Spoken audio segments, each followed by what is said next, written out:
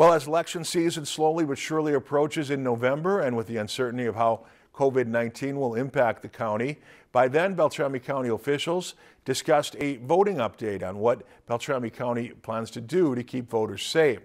Now today, Beltrami County officials heard from Jody Treat, where she explained certain concerns and steps that the county can take to ensure voting is a safe process for everyone.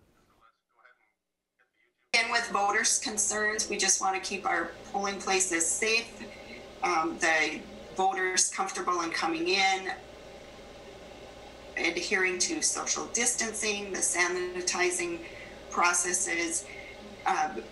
With the additional money that we would have for PPE, we could put up the sneeze guards to protect against on the electronic poll books or the rosters, the paper rosters.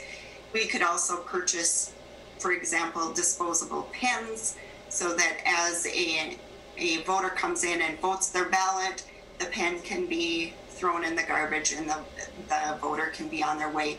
That pen then does not have to be sanitized. It can just be gotten rid of.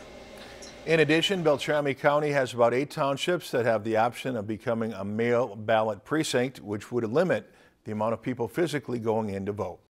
Lakeland News is member-supported content. Please consider supporting Lakeland News today.